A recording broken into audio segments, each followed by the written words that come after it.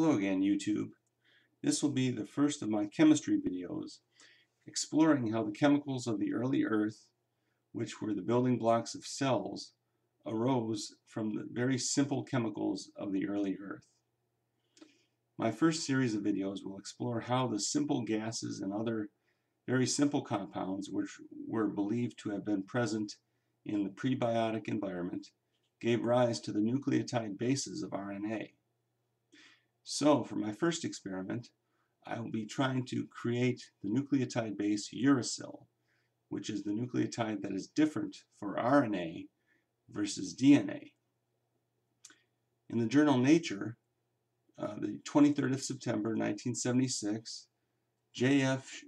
Chittenden and Alan W. Schwartz conducted an experiment where they mixed malic acid with urea and then added a small amount of concentrated sulfuric acid as a catalyst.